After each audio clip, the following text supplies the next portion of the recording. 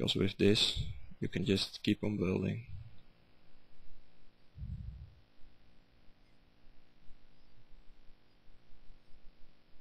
Could move it over here and I can just sculpt something here.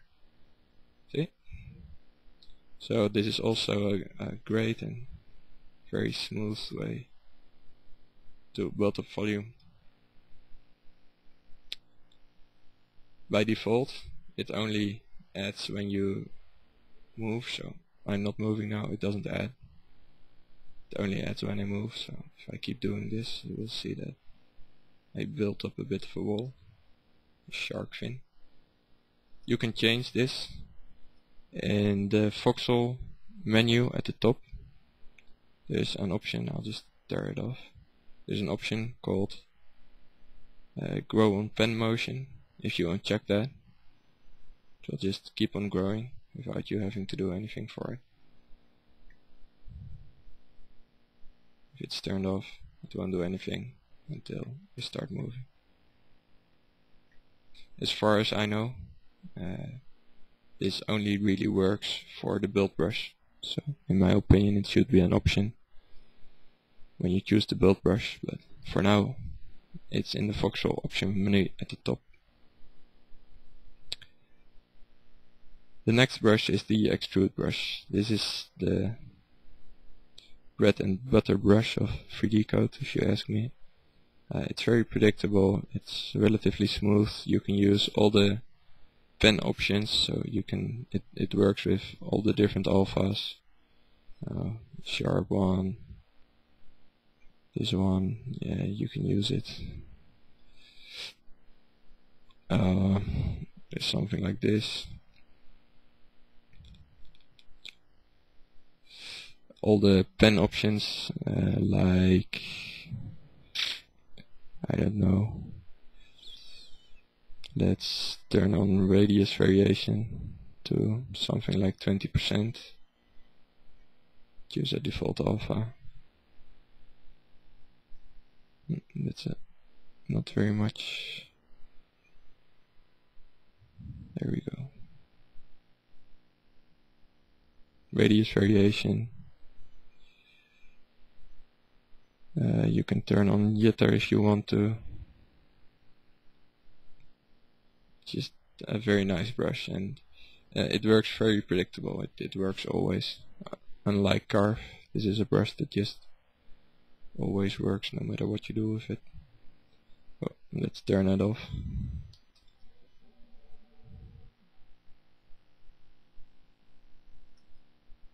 See?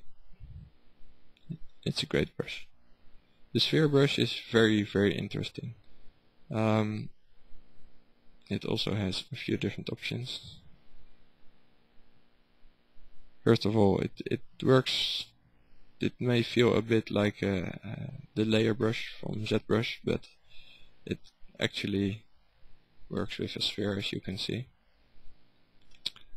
I don't think alphas worked with this. No, alphas don't make a difference. But the nice thing about this brushes is that you can use this to generate volume really quickly. It's a great way to add a lot of material, and then you can just smooth it if you want. But you can also use it to create arms or antenna or anything you want. If you turn this on, grow from first point, it will start growing from the first point that you start on, but it will grow perpendicular to your view. So I'll just show it because that's easiest, and that is really great. So let's see, let's turn this on. I think that's nice to start with. So you can do some really great things with this.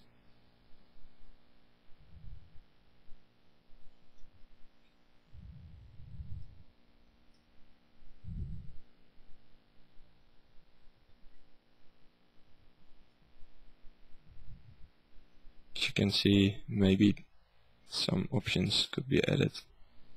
So you can start small and big, but I think you can see the possibilities of this. Of course this is all voxels, so have fun blending it together.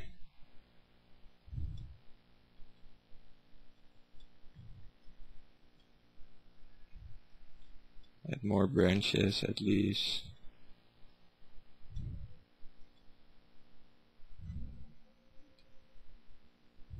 This is really very cool. Cubic interpolation. It should help create smoother forms, but I haven't really noticed a difference. Maybe you will notice a difference. Something to keep in mind and play with, perhaps.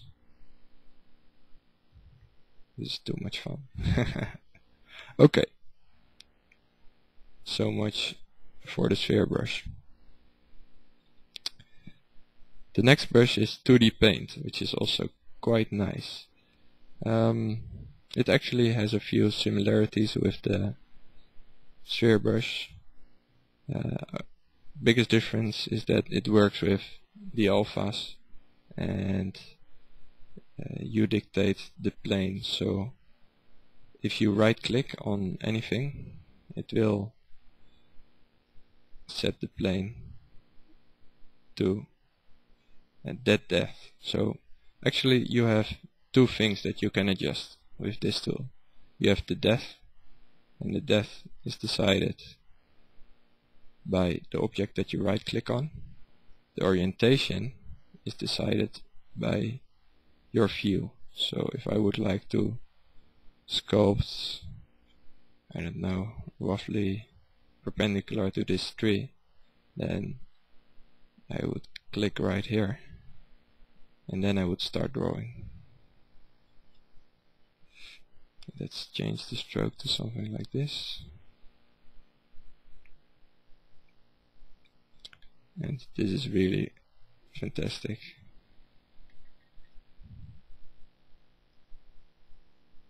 There we go. Just the sky is the limit. You can try anything. Let's say I want to draw I don't know, little spikes from here. I can just change the radius to something smaller, and let's see how this looks.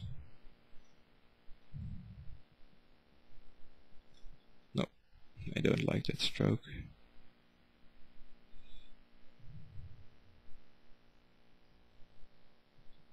There we go. Well, the only thing with this tool is that it's very resolution dependent, so if you want good results with this tool, it's probably necessary to use a pretty high resolution. Yeah, results are getting smoother right here. Then you can just there's nothing you can do. It's very nice. You can also use it to create geometry out of thin air. So let's increase the radius a little bit. You have created geometry just by using an alpha. Let's use this. I mean, seriously, how cool is that? I'm just going to increase the radius a little bit, and perhaps the alpha needs to be a little more high resolution as well. That would probably help, a high resolution alpha. But nevertheless, there's holes and everything. Okay. So what else do we have? We have scrape. Scrape is really nice. It's a bit like a variant on the flatten, but the difference is that scrape really removes. So if I would add the stroke here, I just switch to extrude, I just switched to extrude to give an example of what it does. Scrape.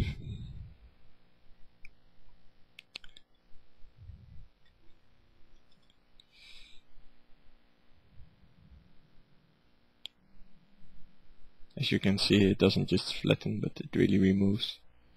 Well, usually flatten averages between the highest and the lowest point under your brush. Flatten really, or scrape really removes. So if I would continue this, I could even blend it back in. And this is really great when you are starting out with rough angular shapes. You just take scrape and you peel away the sharp corners, and then you use smooth and you get this. It's one of my favorite tools. Fox pinch. Well, the voxel, I think that's obvious. It's just because it's a voxel tool.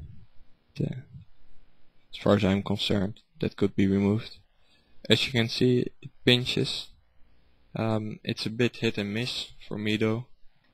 Here it works quite well, because this is already quite sharp, but on something like this, it will take a while before it pinches. It's not as immediate as the pinch tools in ZBrush and Mudbox. I'm not exactly certain why, but I hope that will be improved in the future as well. Fox Follow is another really nice brush. What it does is it just drags the surface along. But the nice thing is, because these are voxels,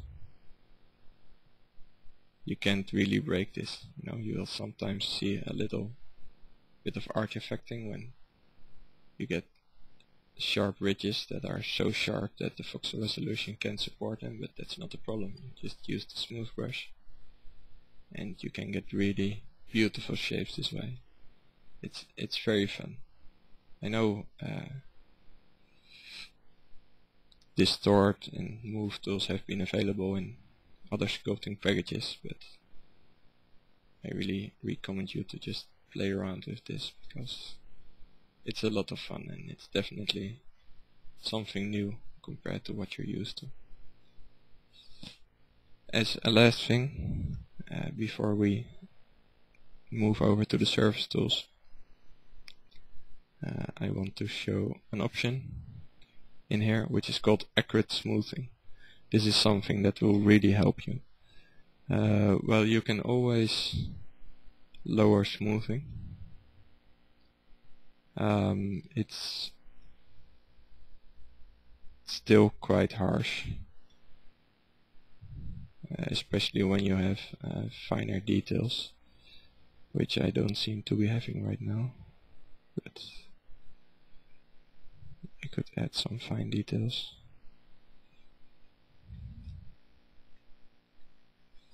Oh, I'm sorry, I already turned it on. Normally that's off by default, and if you use smooth, then you can see it's quite aggressive. And even when you lower your smooth, it blends very harsh. Now, it's probably pretty obvious, but accurate smoothing is much nicer. As you can see, I can smooth with Control now,